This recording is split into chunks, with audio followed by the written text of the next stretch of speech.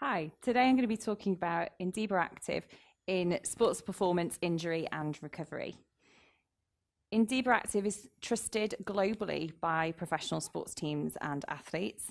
Most of the UK Premiership teams and individual players in football in the UK have an INDIBA ACTIV device. We also have it in European professional football teams, a lot of the cycling teams, including Tour de France winners.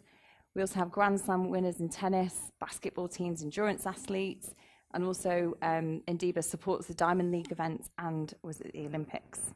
So globally, we have a lot of teams that use INDIBA and rely on it for their recovery and injury prevention, as well as treatment. So what is INDIBA? INDIBA passes an electric current into the body at a radio frequency of 448 kilohertz. It's this radio frequency that is unique to INDIBA and has a subthermal effect on the cells in the body. So it stimulates those cells in terms of their proliferation. So it's a complex sequence of reactions that produce that. We also have a thermal effect, and this increases blood supply, which helps bring more nutrients and also accelerates the metabolic processes in the body. So in terms of sport, that's a really good tool for our recovery, especially when we've been working for a long period of time in terms of endurance athletes. So why do they trust the technology of INDIBA? Well, there are a couple of different names in terms of the scientific literature. So often you'll hear it be called TECA, or the scientific name capacitive resistive monopolar radio frequency, or CRET as well. That's another name for it and another term.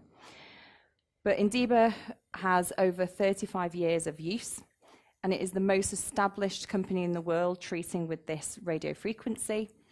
And we're dedicated to research. We have over 30 peer-reviewed articles, scientific literature, and we also have over 192 scientific references on all of INDIBA's unique radio frequency.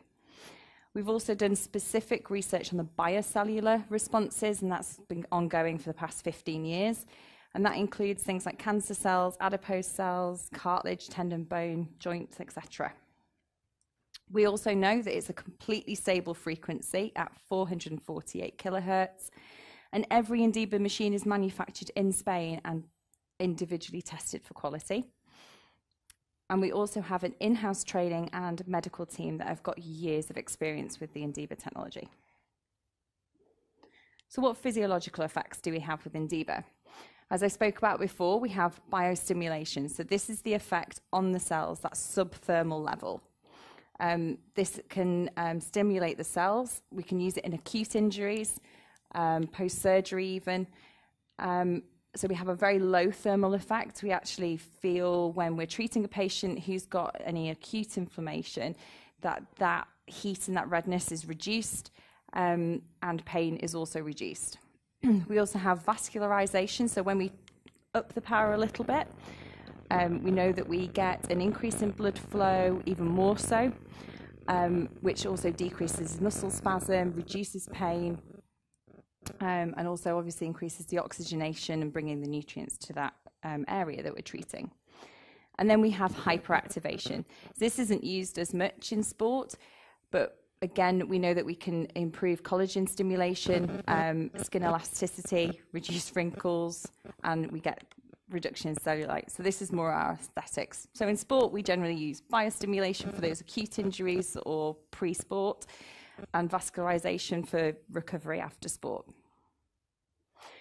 We also have a couple of different ways of applying INDIBA when we talk about sport. So we have our usual device here, which has the the resistive electrode and the capacitive electrode, but we can actually change this resistive electrode to our fascia tools, which have got a really nice curved edge. So they're your instrument assisted soft tissue mobilization. So really, really smooth, and different types as well, as you can see on there.